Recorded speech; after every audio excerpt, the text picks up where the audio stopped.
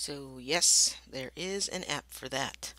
So today's workshop was canceled because Megan is homesick, but I thought I would share what you would have missed if you had come today and if Megan was here.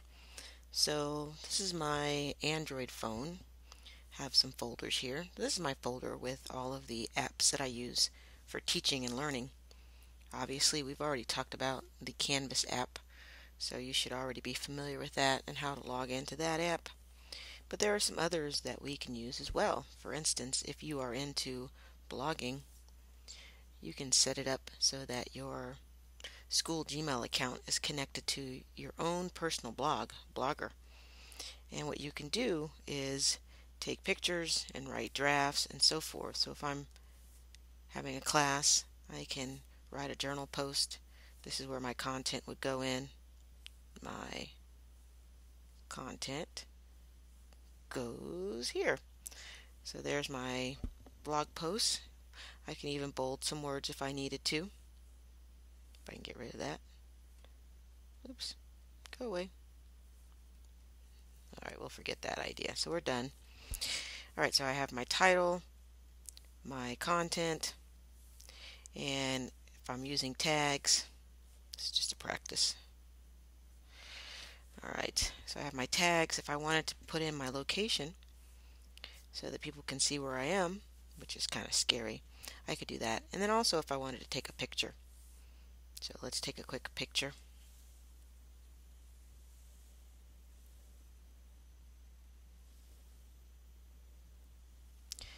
Alright, got a picture here. Oops, gotta get you back in the screen. Alright, so I took a picture of my desktop and now I have a picture that's going to go in. And what I would simply do is save it, and when I save it I have a draft, but I can also publish it as well. So you can see there that that's a draft, but to publish it I would just go ahead and hit the send button, and now it's publishing it. And all my publishing posts are here. So it's pretty cool. So you can set up your blogs. You can actually view your blog from here as well. I'm signing in to my blog, and there it is, and there's my latest post right here. So there's not much to see other than the text that I typed in and my picture that I added in the title. Alright, so that's one. I think we've already talked about some others in previous sessions, but one of my favorite is if you're listening to some music. Let's see what we got going on here. Alright, I don't know if you can hear that, but I got a little dirt road playing. And let's say that I'm in a room and I'm hearing this song and I want to ID that song. So I can open up SoundHound and it starts listening.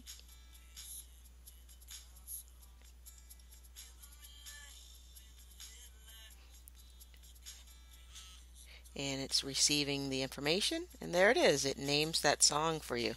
What I really like about it too is right here in the middle, it gives you the lyrics, so you can sing along like it's karaoke. Way we raised in our southern days, it's too fast for me. I'm not a rapper. Okay, so that's fun. Alright, something else that you can do. I love keeping track of my feeds. So when I am sitting around doing nothing, I can go in and read maybe my ENH 114 blogs from my students. So I have them all saved in my feed reader, and then I can click through and read those. I've read them all already. But here you can see all of my student blogs. So anyone that I want to visit, they're all together in one place. That's really cool. So that's feed reader or Feedly. Also, if you like to save articles when you're reading, well, Pocket integrates with your phone, and anytime you're in any app, whether it be a web page or in Feedly, you can save things to Pocket, and then Pocket will organize all of those different articles for you. So it works really well. So if I show you how it works, I'll go back into Feedly, and let's say I'm reading an article, of course not my student blog, I'm into Android. So let's say I'm reading this article, and I decide I want to read this later because I don't have time to read it all right now. I hit my Pocket icon and it's saved to Pocket. Did you see that? That was really quick. Save to Pocket. That's cool. So then later I can go into Pocket and those articles are there. So there's that last article that I just saved right there, Lollipop on LGG3. So I can read it, I can tag it, and then I can also share it with others.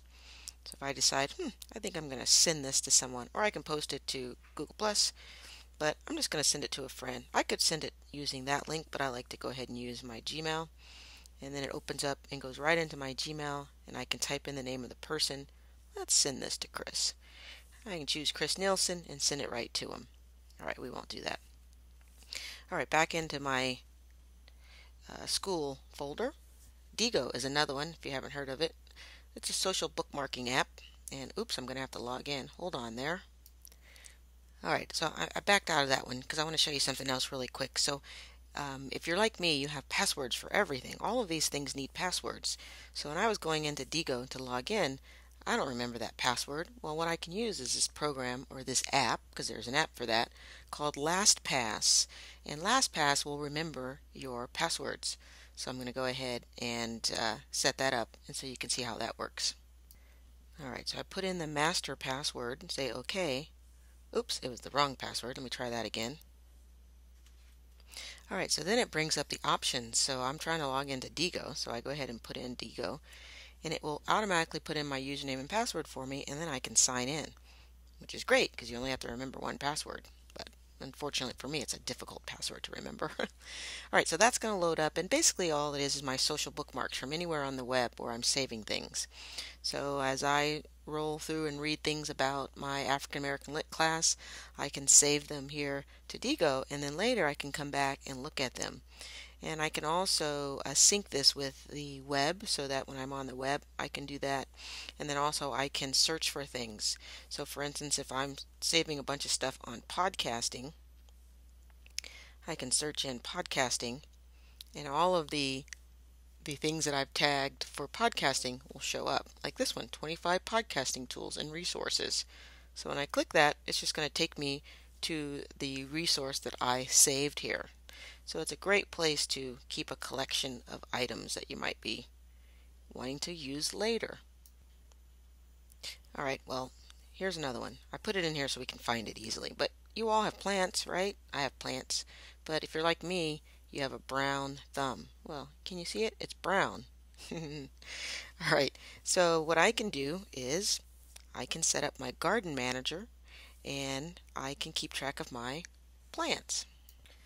Wow, this is so unfortunate. My plants are gone. Oh well, I just got a new phone, so I think my plants are going to die now because it's not going to remind me to water them.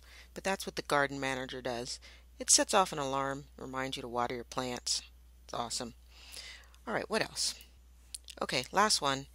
Speaking of watering plants, how about reminding yourself to water your body?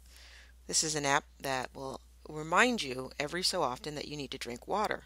And it really has this obnoxious watering sound that you can set up to make sure that it reminds you.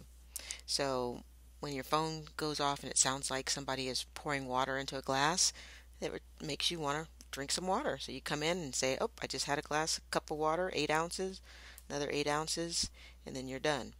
Okay, so you have your notifications turned on and so forth. Pretty cool. All right, so that's it for There's an App for That. That's what you would have missed today, other than what everybody else would have been sharing as well. But maybe next time you can join us.